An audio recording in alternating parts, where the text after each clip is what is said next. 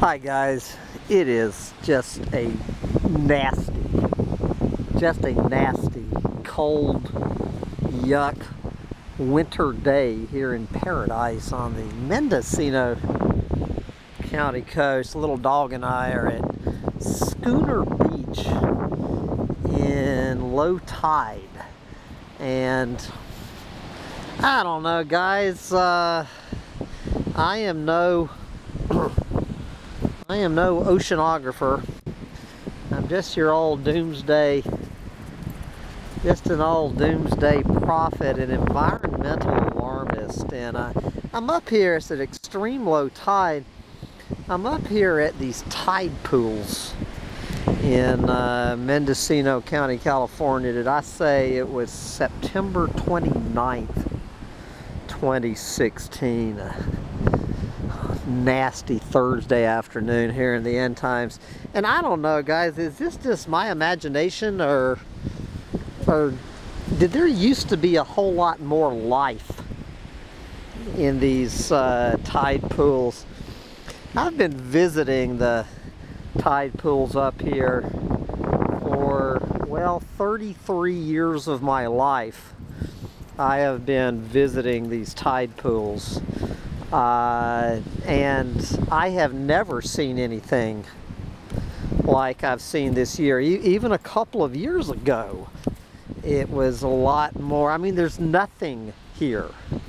There's nothing here. And this entire beach, I have come across one little fish about 1 inch long, and maybe 3 sea anemones. I have not I have not encountered one single starfish. I have not even encountered one lousy sea urchin. Is it the wrong time of year? I remember something about some wasting disease on the starfish. My little dog out in the... What are you doing, little dog? Out in the, having a good time out in the tide pools. I vaguely remember something about a starfish wasting disease. I heard that they had recovered from that, but I've got to say there is not one sign. And I'm also just not even sure if this is what the seaweed is supposed to be looking like. Is this natural, Pookaloo? Can you tell me, is this a healthy... Look, I mean, look at this shit. It looks to me, I mean, it's not soaked in oil, but it looks like it is. Just, I mean, this is just, I mean, this is scorched earth. It's a tide pool, which I thought were supposed to be some of the most biodiverse spots. I don't believe it. We have some live seaweed. I do not believe it. We have one little palm-sized piece of live seaweed. I can see a few green sprigs. And on the next beach up, I'm just too lazy to go show it to you. What happened 2 days ago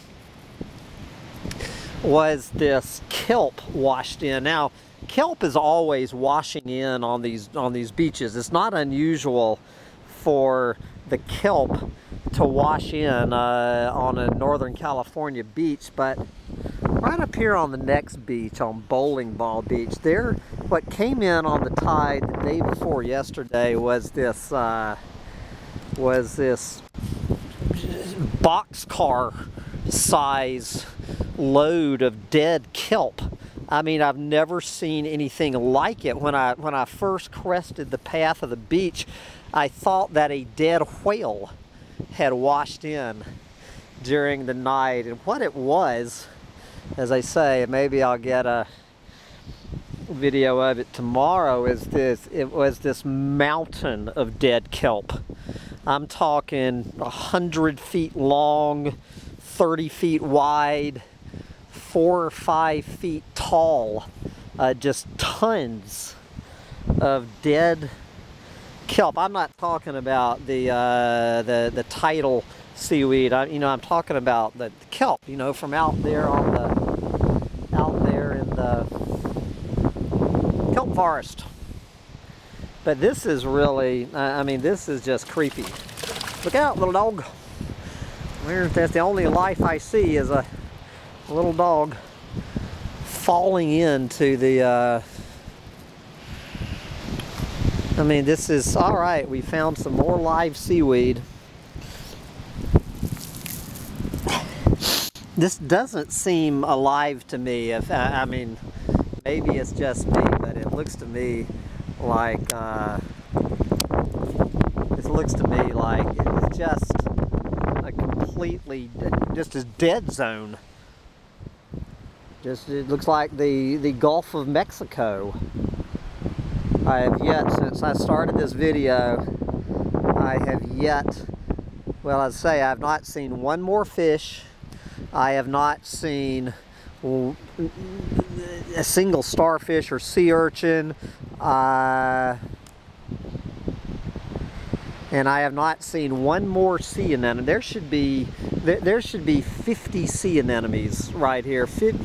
10 years ago, guys, there would have been 50 sea anemones right here, 3 starfish, 6 sea urchins, several fish representing 2 or 3 species, probably a crustacean or 2. And now, look at this nasty shit. There you go. Anybody wonders why I'm a doomsday prophet and a depressed collapsitarian, I cannot think of a better picture of the collapse than this. But maybe I'm just crazy, and this is the way it's looked for the past 10 million years. Anyway, I am freezing. The little dog is totally freezing. So we're gonna call it. Get ready to head back. It is time to make a hot pot of spaghetti. Bye, guys.